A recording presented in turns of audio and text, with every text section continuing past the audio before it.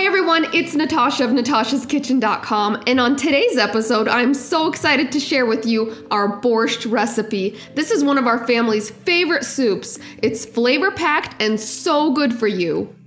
It's best to have all of the ingredients prepped and ready to go, which makes this soup super easy and carefree. Peel and slice your potatoes into bite-sized pieces, then transfer them to a bowl of cold water to keep them from discoloring. Next, finely chop 2 ribs of celery, then finely dice 1 medium onion. And if you have any great tips for chopping an onion without the tearing effect, please let me know in a comment below.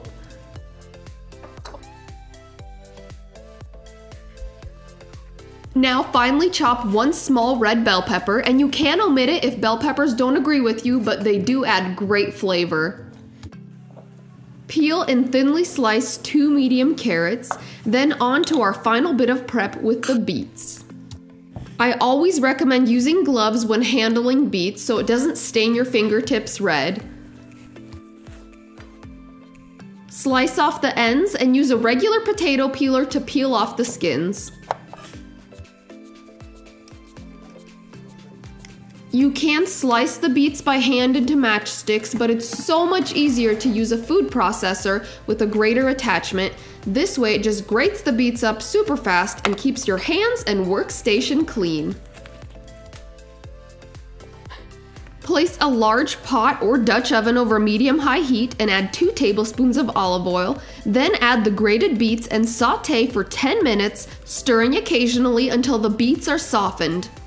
Now add 4 cups of low-sodium chicken broth and 6 cups of water.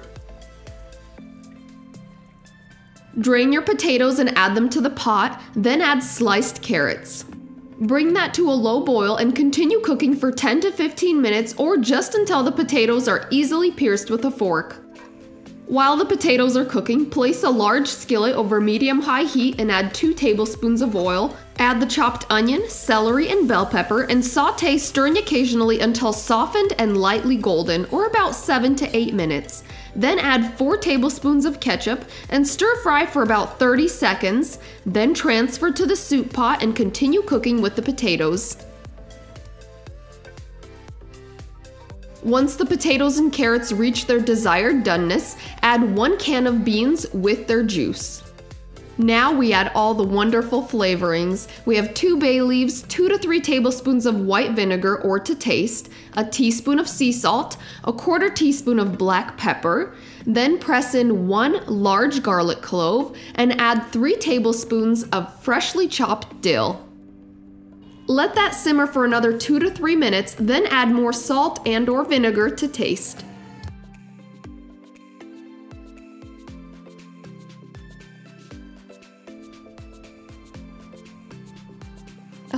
Oh my goodness.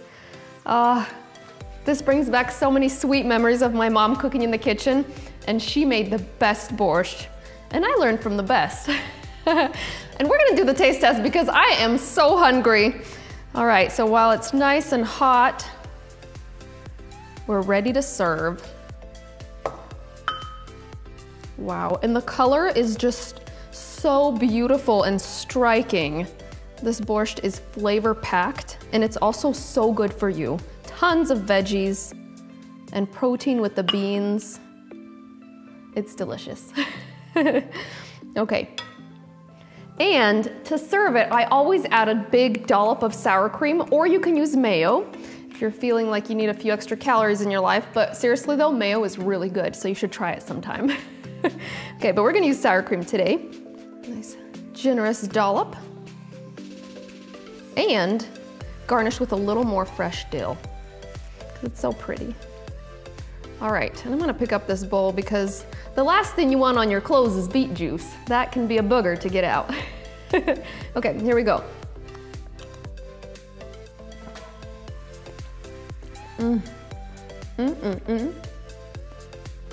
That right there, my friends, is old school comfort food, and it seriously tastes just like my mom's.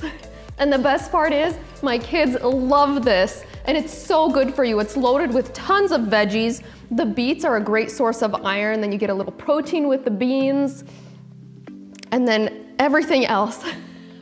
This is delicious. Such an impressive soup to serve for a party, especially if your friends have never tried this before. It is gorgeous, gorgeous, and so good. And when I serve this, I love to make these little French baguette toasts. I basically just slice up a French baguette, butter both sides, and saute it on a skillet, and it gets like this crispy, crunchy. You heard that. My family fights over these, so I always serve this with borscht. Let me know which camp you're on. If you guys love sour cream or mayo, let me know in the comments below. And I hope this becomes a new favorite for your family. If you like this video, give us a great big thumbs up below. Make sure to subscribe to our channel, and we'll see you next time. Hey, before you go, if there are any recipes you'd like to see on our channel, let me know in a comment below. And if you love more easy soup recipes, check out some of our favorites right over here. And click below to subscribe, and when you do, click that little bell icon and you'll get notifications every time we post a new recipe. We'll see you next time.